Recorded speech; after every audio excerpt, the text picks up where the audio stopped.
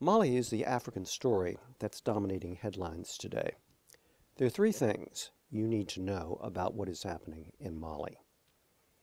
First, it is small in population, less than 16 million people, landlocked, and desperately poor. The expansion of the Sahara to the south, probably abetted by climate change, means that a large portion of its population faces regular food shortages, even famine. Mali regularly figures in UN appeals for famine relief in the Sahel. The north of the country is mostly desert, sparsely populated, is dominated by the Tuareg people, who regard themselves as a part, perhaps superior to, the rest of the population. It is the site of many of the great monuments of African Islamic civilization, such as Timbuktu. The South dominates the economy and the politics of the country. Northern resentment of Southern domination is long-standing. Government promises of federalism or increased local autonomy over the past 20 years have regularly been made and broken.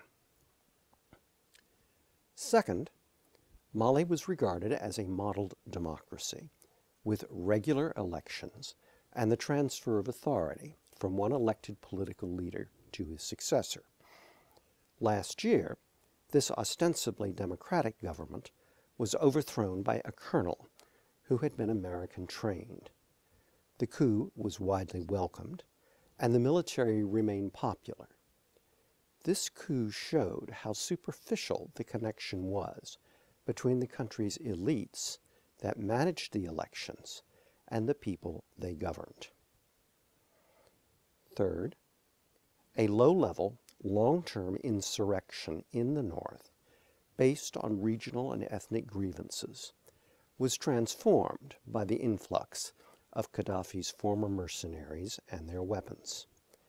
They also brought with them a radical vision of Islam.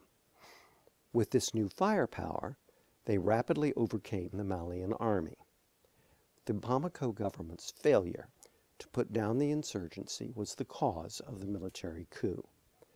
Gaddafi's men, often called Arabs because of the North African origins of many of them, and a quasi-criminal, quasi-radical Islamic group called Al-Qaeda in the Islamic Maghreb, quickly outmaneuvered the local rebels whose aim was to merely establish an independent state.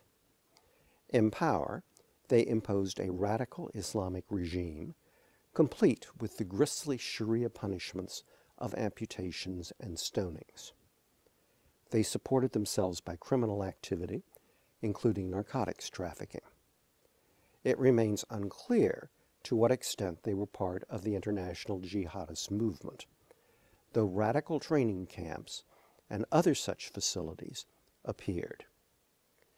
Mali's neighbors saw the emergence of this radical Islamic state as a threat to their own security. Under the auspices of the Economic Community of West African States, Mali's neighbors started to put together an African force to restore Bamako's authority in the north. It received formal UN Security Council authorization.